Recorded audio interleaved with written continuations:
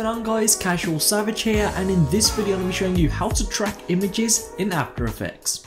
Now if you are wondering how to 3D track text, I have made a tutorial on that before and a link to it will be in the description. So as you can see on screen, I have this clip from a map, I think it's Raid, and I'm going to simply attach my logo to this wall up here. So the first thing you need to do, insert your clip into your timeline, and then we need to come over to the tracker and select track camera.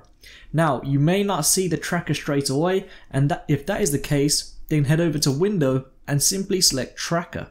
So make sure your clip is selected, make sure you're in the composition tab, and then simply select track camera.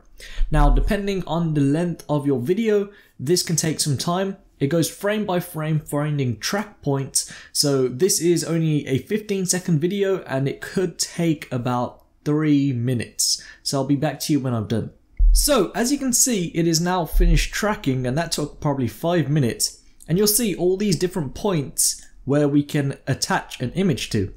Now I want mine up here, so what we're going to do is find one that is in a good perspective there what we want it. So let me find one right here. So like this, that seems like a pretty good perspective. I'm going to left click it and it'll be highlighted. I'm then going to right click it and I'm going to select create null and camera.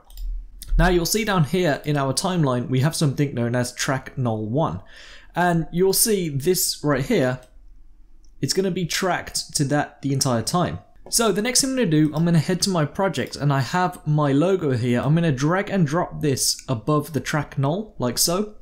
I'm going to size it down, and then we're going to turn on 3D by pressing this button here, and we're also going to parent this to the null we just created. Now you'll see it's tracked but in the wrong position.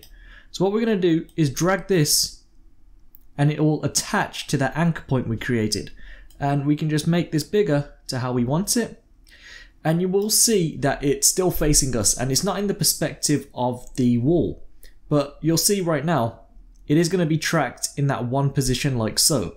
So I'm going to come across on my timeline and I'm going to come over to the rotation tool up here and I'm going to zoom in, and now what I'm going to do, I'm going to head over to the Y, left click and drag it to the right to rotate it like that. Now you will see it's now more in perspective than before.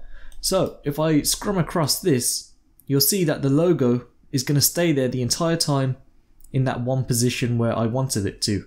And you'll see it also looks like it is stuck on the wall, and when we go off screen like so, it's still on that wall the entire time, and even there when we're right on the edge. But that is how simple it is to track images in After Effects. I hope this tutorial has helped you. Thank you so much for watching. Please subscribe, rate, and peace.